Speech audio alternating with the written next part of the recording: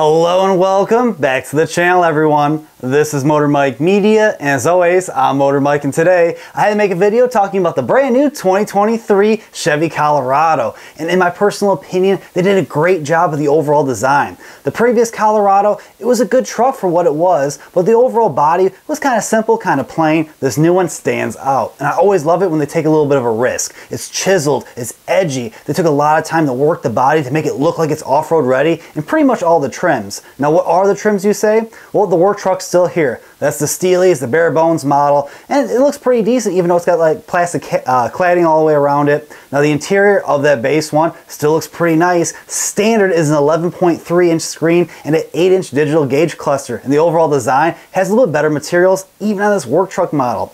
After that, you go to the LT. That gives you some of the niceties, alloyed wheels, a little bit more tech on the inside, a little bit more premium. And then you move up to the Z71. The Z71 is where you start your off-road, but also have the nice luxury features you want on a day-to-day basis. If you're someone that wants a little bit more off-road focus, the Trail Boss is finally here for the Colorado, and I like that thing. It's got more cladding to make it look a little bit more off-road ready. The interior is nicely upholsterated with more premium materials, red stitching that acts as the Trail Boss trim, special wheels, a 2-inch lift, and some other good off-road goodies. But if you're super serious, the ZR2 is here, guys. Now, basically, the ZR2, it's big, it's bold, and I love the overall styling. It's really edgy. I like the accents and trimming. Now, this has 3 inches of lift. You have all those extra skid plates, locking differentials. You also have those multimatic shocks that the previous generation had. They took all those goodies, came in and put in this brand new platform, and what I really like is the interior of the Z71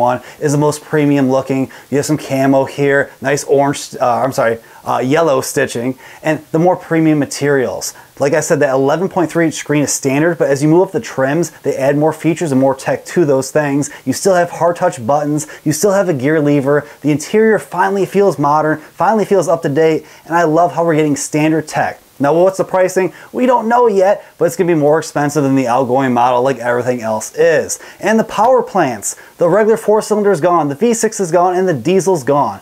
All that's left is a 2.7 liter turbo 4-cylinder engine with 3 variants. The base one is basically the one you get in the work truck, and the LT is standard, and that makes 237 horsepower and 259 pound-feet of torque. Moving up from there is the Plus, as they like to call it. That's 310 horsepower and about 390 pound-feet of torque. That's going to be the volume seller. That's found in basically all the other trims and is optional in the work truck and LT. But that top dog, ZR2, that comes standard with the high output model. Now, it still has only 310 horsepower, but you have 430 pound-feet of torque.